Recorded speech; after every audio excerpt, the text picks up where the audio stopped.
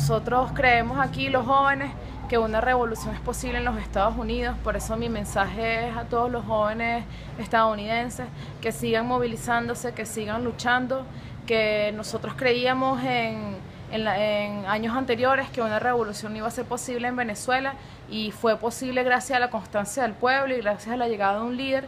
Sin embargo, si tenemos la posibilidad de movilizarnos y luchar por lo que queremos, en Estados Unidos se puede lograr una revolución.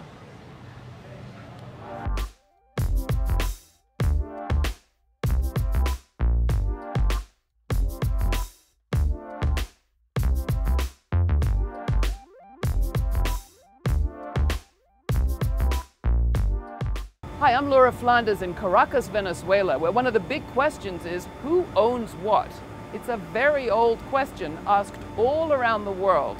Coming up, my interview with historian Peter Linebaugh about an 800-year-old document called the Magna Carta that deals with exactly that.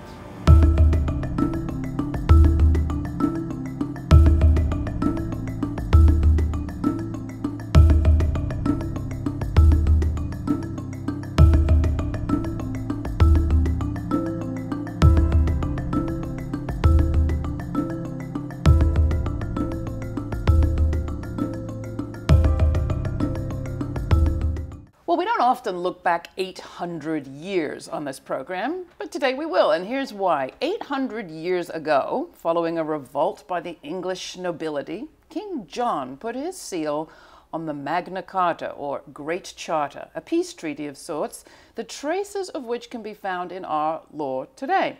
The charter guaranteed that the king would respect feudal rights and privileges, uphold the freedom of the church, and maintain the nation's laws. It became the basis of what we call habeas corpus, the right not to be detained arbitrarily.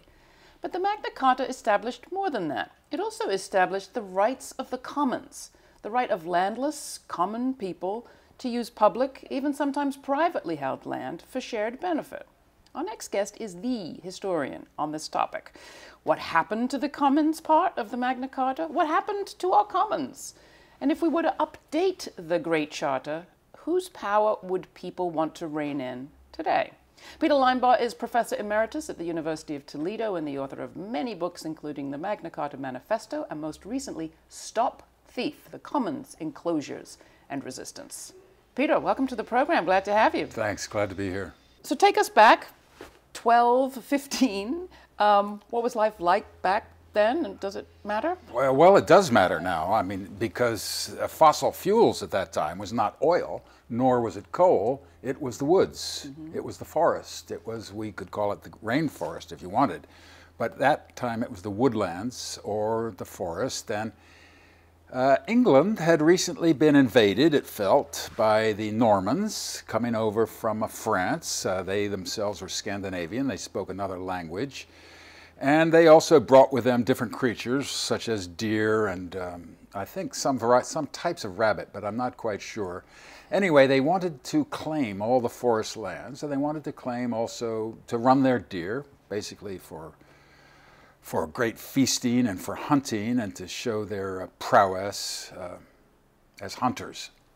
So that's one important theme. But the other big theme, I think, besides the different fossil fuel regime, is the formation of a state, of a centralized monarchy. And who is going to rule this? Is it going to be a secular authority like the kings, derived from, of course, the Normans?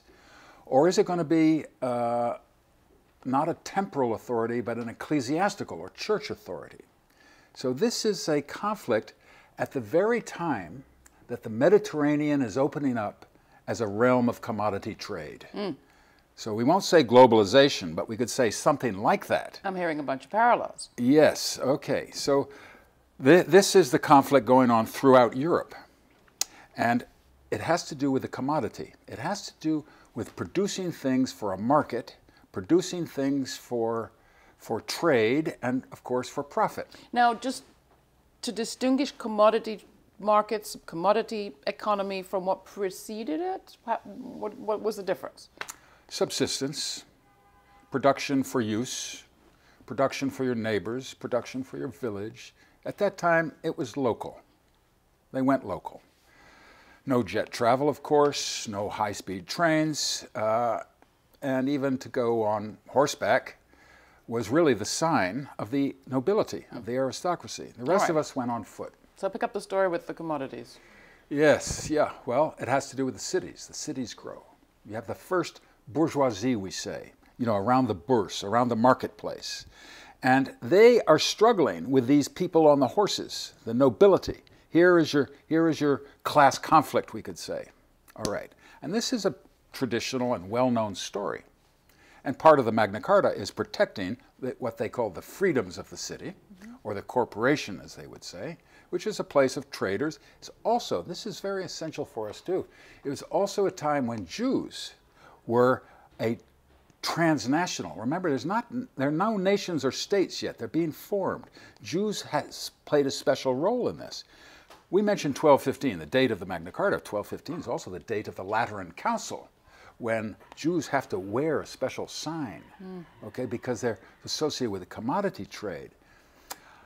Perhaps I'm throwing too many things into the pot at once. Let's get back to Magna Carta and to a little place on the River Thames, Runnymede, in, what shall we say, June 15th, 1215. Because a lot of people say this was the first time the power of the people reigned in the power, well, of the powerful, the power of the even more powerful, in this case, the king. Okay, now is that fair? I personally think it's fair, and I will fight for that, footnote by footnote. I probably got it from you. No, you get that. That is the old story. That's the Whig story. Then along comes not the neocons, but the conservatives who say, oh no, this was a deal that you don't really understand. Freedom at that time meant privileges for the nobility or the bourgeoisie. But you see, they were fighting a war. And their horses consumed a huge amount for dinner. And the people who produced that dinner was the peasantry. And the people who did the fighting were the peasantry. Yeah. So the people did play a role. But both your nobility and your bourgeoisie, in the history of Magna Carta, want you to forget that. Yeah. They also want you to forget the other part of the treaty that had to do with forests. Can you talk about that? One of my faults as a historian is I love dates. And the date we have for the Magna Carta is the 15th of June, 1215, which the British people would rather have polls show as a national holiday rather than the Queen's birthday. But here in New York, everyone remembers the 11th of September. Now, the 11th of September is when the Charter of the Forest was recovered in 1217. So 2 years later. So there's two charters. This is why we say the Big Charter, or Magna Carta, which actually is only like that. Yay big. All right. And then the Charter of the Forest, which is smaller. Throughout the centuries, they are called the Charters of British Liberty. Uh-huh. And there's two of them. But when they came over to America, the English colonists only brought one of them. Why? Because they wanted the woods in America. And the people who had the woods in America were people who already lived in America. Indigenous people. Exactly, indigenous people who were wondering, why are these white people coming from England? And they said amongst themselves, it must be they ran out of wood. Which, to be fair, they seemed as if they did. They did indeed. They did indeed. All those boats going to and fro. Exactly. So, but the Forest Charter was threatening because of what it guaranteed. And we talked a little bit about what people were doing before they got into commodities trading. But as I understand it from your work, what it guaranteed was the right to gather nuts, fruits and berries, graze your animals, even plant some things on what was called common land, which sometimes was owned by someone, but was shared in common, used to benefit everybody. That was what was in that charter, right? Yes, that's right. Particular uses. Even in the Magna Carta, you look at Magna Carta 69 or 67 chapters. The 7th chapter gives the widows' estovers in the forest. Estovers being? Estovers being wood taken for the purpose of building or the purpose of replacing a rake handle, for tools, for thatching, for constructing your house, and most important, for fuel. So for personal consumption, things you might need, subsistence, survival, you couldn't necessarily make a factory, but you could use the logs you'd find in the forest for your own preservation and protection. In every location, there is no law, but there's customary practices. Right. Known in oral rather than written authority, and the keepers of the oral authority are the elders. So your books that talk about the claiming of the commons, the dispossession of the commoners, the most recent collection has as its title Stop Thief. Yes. That has to do with the resistance to all of this. It Talk does. about what that struggle was about, what it meant no longer to be able to go and have your right of the forest and your estovers. In Chiapas, Mexico, when they crank up the chainsaw, they're tearing down the forest and they're tearing down the subsistence for the people who live there. Today, who must go then look for a job. This is the origin of the job. This is the origin of what we used to say, the proletariat. Right. Where you could not live, you could not have dinner on the table or make your rent unless you were willing to have a job, and you could not have a job unless that job produced profit for your employer. The regime of the commons makes it possible to live without that oppression or exploitation. Therefore, you don't attack the people directly, but indirectly, with that boom chainsaw. But chains and whips and incarceration, prisons and cops, the process of getting people off the commons wasn't pretty.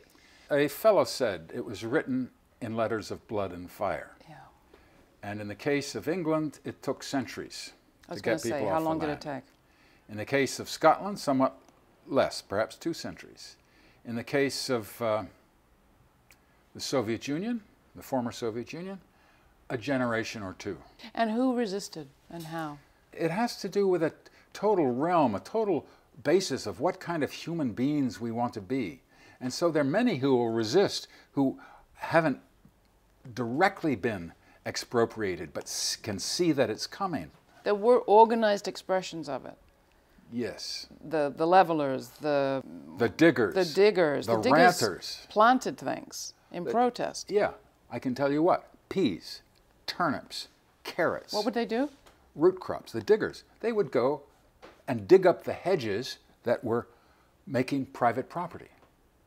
The levelers would go and level the fences that were making private property. Now hold it. I don't hang on to your checkbooks, everybody. I'm not threatening your own property. It's property that is used as capital, as we say. It's used as a, quote, resource for exploitation of others. Would you want to go back, though, to that pre-enclosure era? I mean, as you said, people say the land became more productive after that. We fed more people. Life was perhaps less grueling. We didn't work all the time with the harvests. Perhaps it's a better life for women, for gays and lesbians. Help me out here. Do you want to go back to a golden age? Was it a golden age? A golden age is an aristocratic figment from Roman times. I'm talking about something real. I'm talking about, you mentioned women. Women are at the center of the commons. Women, because even today, especially today, it's the women of the planet who nurture and bring about the reproduction of human society. So today, expropriation means attack on women. This is why such scholars as Andrea Smith or others, or Roxanne Dunbar Ortiz, will stress the violence against women as a process of conquest. Because the first step in conquest is to destroy the culture, where culture means the possibility of reproduction of human society. And this is why regimes of the commons, and here I mentioned Jeanette Neeson, the tremendous professor at the University of Toronto, former colleague of mine at the University of Warwick. She wrote The Commoners, and she showed how you could talk and gossip and gab, you know, whilst gardening, whilst working in the forest, with the cow, with the pannage for the pig. You know, so it's we're talking of community that is through the commons. We're not talking about division between human life and resources. Rather, we're talking about a mixture. Do I personally want to go back? Of course. I would love to go back. I think human happiness ended at a certain point with the birth of capitalism. I really do. I really do. I'm not talking about living forever. I think that's a blasphemous goal. I'm talking about what do we want in life? What do we want as human beings? If you were going to be crafting a Magna Carta today, or even a little charter, or maybe two charters, who would you be reining in? What would you put in those documents? It's probably not the king or queen anymore. No, we have to refer to the 1% who must learn to common or to share, or if they don't, they must be commoned. That is, they must, if they're not willing to be active in the solution to the problems they represent, then they must be taught that by severer measures. Yes, so when I say the 1%, what I basically mean is the rule of money socially. I also particularly mean the ruling classes of every continent. This is closely associated with patriarchal forms of property bequeathment, of violence, of adults against children, men against women. So these are structures which the 1% through the ages have built up and are not going to be rooted out easily, but it's our task and our duty, I think, in thinking of the Magna Carta and the Charter of the Forest, these two charters of liberty, to begin again. Where does the slogan, "Stop Thief," come from? The Wobblies. The Wobblies. Stop thief, you shout, and everybody says, okay, I'll stop the thief. And that way you get their attention. You get people's attention, and then you can enter into your spiel about the 1% and the 99%, which actually people know. What we need to know now is how to get out of this. Yeah. There's so much good stuff in your books, Peter, and a lot of it should be commoned in the curriculum. But one thing in particular sticks with me, and that's your poem about the goose. Well, not your poem, but can you tell it to us? You know, not only will I tell it to you, I will tell you a story about it. Even better. The law locks up the man or woman who steals the goose from off the common, but lets the greater villain loose who steals the common from the goose. The importance of this is so that we see who the villain is, and that we understand that the prison and the commons go together. Yeah. That's the importance of it. Peter Linebaugh, we could talk to you forever. I love it. Stop Thief, The Commons, Enclosures and Resistance. We'll put a link to this book and all of Peter's other books at our website. Thanks for coming in. You're welcome, Laura. Thank you.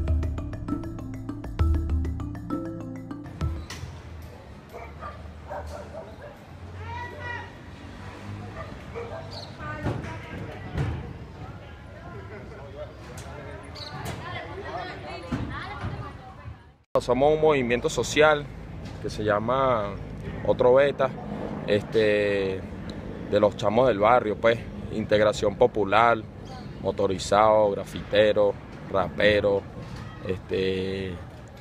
todo lo que pueda existir en un barrio, pues.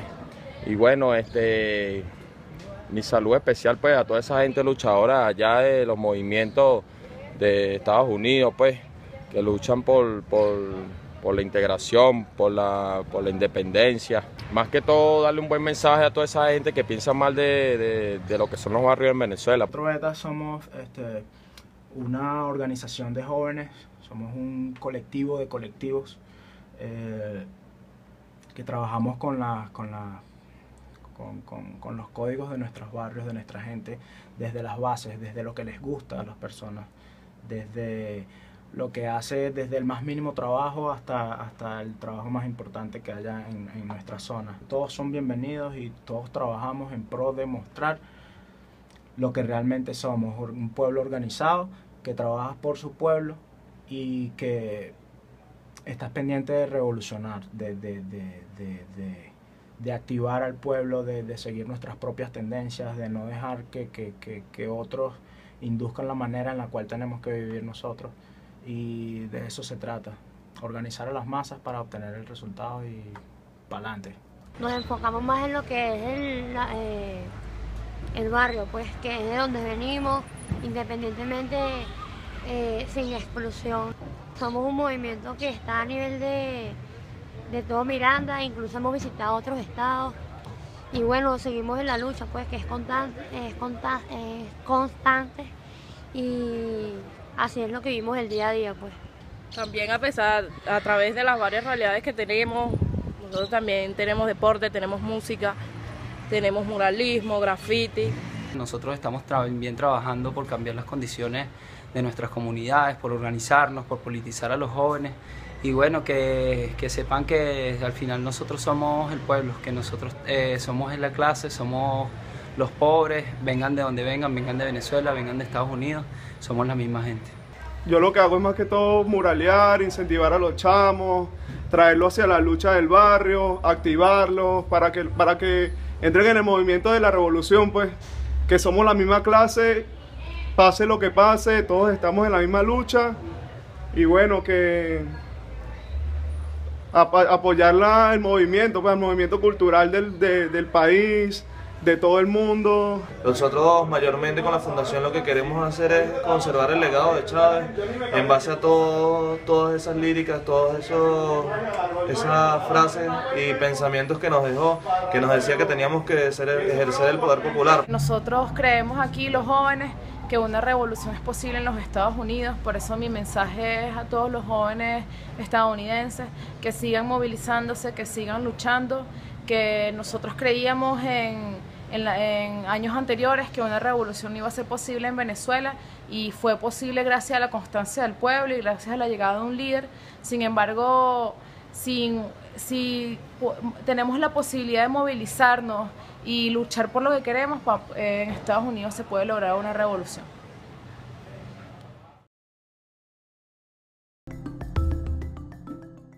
The emails keep on coming. My inbox is more than full. The needs proliferate, as do the ingenious ways of giving. And Congress just renewed dozens of tax incentives for people giving to charities. So how come I get a sinking feeling every time I see a subject line with the words Kickstart or CrowdRise, GoGo or GoFundMe?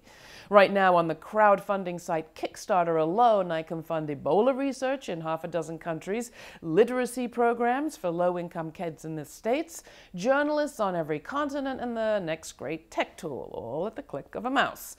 As just one pitch explains, when nearly 1 in 10 U.S. secondary schools has no music program, 11% don't teach art, and more than half have cut theater, it's great that funding by motivated individuals can save what shrinking government budgets have cut. It's just that every email makes me long for the day when, to paraphrase an old bumper sticker, our schools and hospitals get all the money they need and the Pentagon has to crowdfund its weapons systems. Let's be clear, the Pentagon is crowdfunded by us through the tax system. For the last 52 years, Congress has never failed to pass the National Defense Authorization Act, or NDAA. It passed for the 53rd time in a bipartisan 89-11 vote in December. The 2015 Act provides $521 billion in military spending, nearly $18 billion for nuclear weapons, $64 billion for overseas contingency operations or war. And as usual, the legislation's crafted behind closed doors, so we've only the barest idea what's in it. Giving to charities, meanwhile, is largely tax-free, thanks to Congress, so all those charitable contributions actually deprive the government of revenue. Along with revenues, the pool of taxpayers who can't offshore, offset, or otherwise avoid paying taxes keeps on shrinking. So you and I, we're getting all those emails every day and simultaneously keeping the military contractors in business. In the spirit of fairness, it would only be right to switch things up. If Americans are all so happy with surveillance, let's see how NSA's PRISM program fares on Kickstarter. Tell me what you think. Laura at grittv.org. And thanks.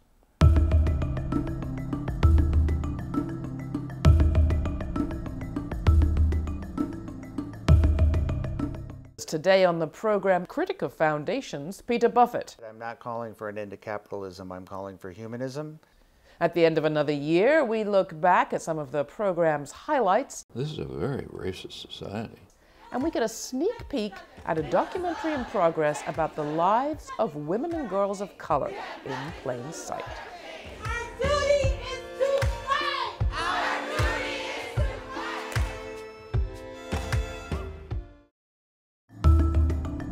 It was socialistic, you know, the indigenous socialism collectively. This is why native property wasn't recognized, because it was collectively owned. They literally put in this, you know, the Dawes Act, the Allotment Act, that selfishness had to be created for civilization to flourish.